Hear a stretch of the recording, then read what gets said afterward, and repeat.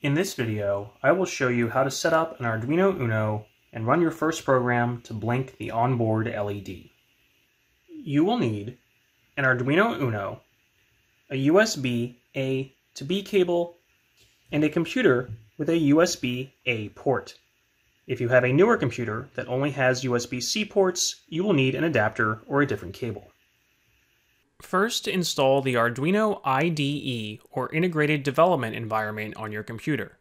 This is the program you'll use to write code and upload it to your Arduino. It is available for download from the Software tab of the main Arduino website at arduino.cc. Follow the instructions on the website to download the proper version for your operating system. Open the IDE after you have downloaded and installed it.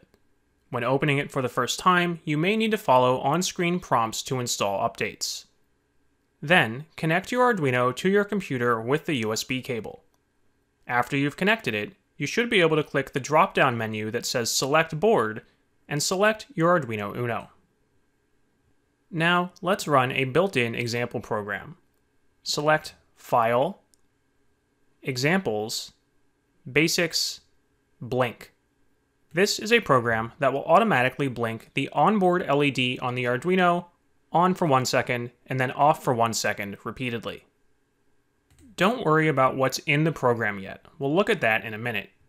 Simply click the Upload button to send the code to your Arduino. Watch the on-screen prompt that will tell you when the code is done uploading. Look at your Arduino and you should see the onboard LED blinking on and off repeatedly. Now, let's take a look at the code. Don't worry if you don't have any programming experience. Just think of the program like a recipe or set of instructions for the Arduino to follow. The light gray lines are comments. Those are intended for other humans who are reading the program, and they are ignored by the Arduino. If we scroll down, we will see a setup part of the code. This is code that only happens once. The setup section of code is followed by the loop section of code, which occurs repeatedly. These sections of code are called functions. Inside each function are commands that tell the Arduino what to do. Now, don't worry if you don't understand all of these functions or all of the punctuation like parentheses and semicolons. That's called the program's syntax. You'll learn more about those as you go along, but for now, here's a simple explanation of what the program does. First, we tell the Arduino that we want to use one of its pins as an output to control the LED. We only need to do that once, so it happens inside the setup function, which only runs one time. Then, we tell the Arduino that we want to turn that pin on or high, which will make the LED light up. We want it to stay on for 1 second, so we tell it to delay for 1000 milliseconds, which is equal to 1 second. Then, we want to turn the LED off, so we tell the Arduino to turn that pin off or low.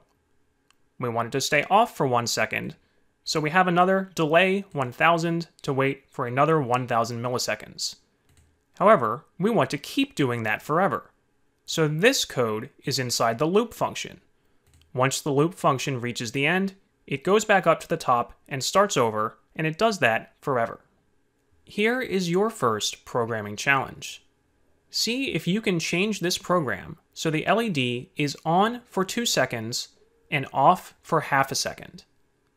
Pause the video here, try to change your code, and then press the Upload button again to upload the new program to your Arduino.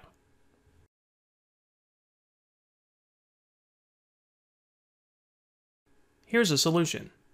I have changed the value in the first delay command to 2000 milliseconds, or 2 seconds, and I've changed the value of the second delay command to 500 milliseconds, or half a second. This way, the program will tell the Arduino to turn the LED on, wait 2 seconds, turn the LED off, wait half a second, and repeat.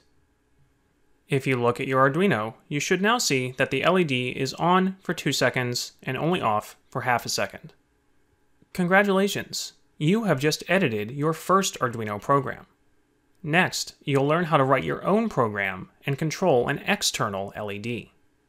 For more Arduino tutorials and lots of cool projects you can do with an Arduino, check out the links in the video description. For thousands of other fun, hands-on science and engineering projects, visit us online at www.sciencebuddies.org.